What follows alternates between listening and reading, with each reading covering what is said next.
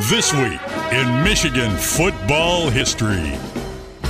This week, we salute MEEECHIGAN legend and 9-time letterman Ron Kramer, who passed away on this day back in 2010. Hours after his passing, Kramer's beloved Wolverines beat Notre Dame in South Bend, thanks much in part to a long TD dash by Denard Robinson. And he's going to run the ball to the right this time. He finds a little seam, 20, 25. There he goes, 30, 35, 40. He's to midfield, and they'll never catch him. Denard Robinson, Shoelace is flopping in the wind, goes all the way to the end zone, 87 yards, touchdown Michigan. Shoelace covered exactly 87 yards on that Irish gridiron. No doubt a wink to the fallen Kramer, who famously donned the 87 jersey for the maize and blue.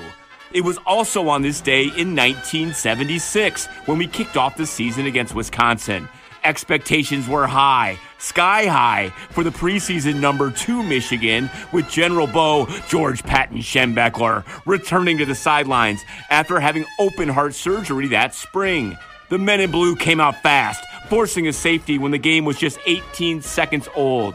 Just over a minute later, Harlan Huckleberry Finn Huckleby took a pitch from his own 44 from fellow sophomore Ricky the Peach Leach and took it to the house. Later in the first quarter, Huckleby struck again on a short run. Then Leach connected with receiver Jim Smith to put the victors up 23-0. Given that no Schembechler team had yielded more than 21 points in the decade, this game seemed to be over. But the Badgers, aided by 4 second-half Michigan fumbles, tallied 27 points in the second half to keep it close.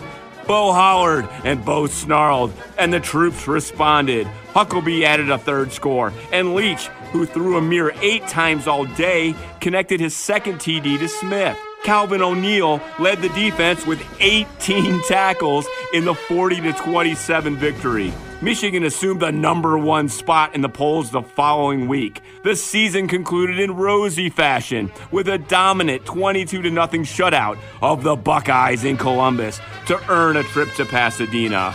The Wolverines finished number 3 in the polls, while 4 Wolverines earned All-American honors, including Smith, O'Neill, and senior captain Rob Lytle. Go Blue! Beat the Huskies! And for more, check out mvictors.com and WTKA.com for the Key Bank Countdown to Kickoff. This is Greg Dooley.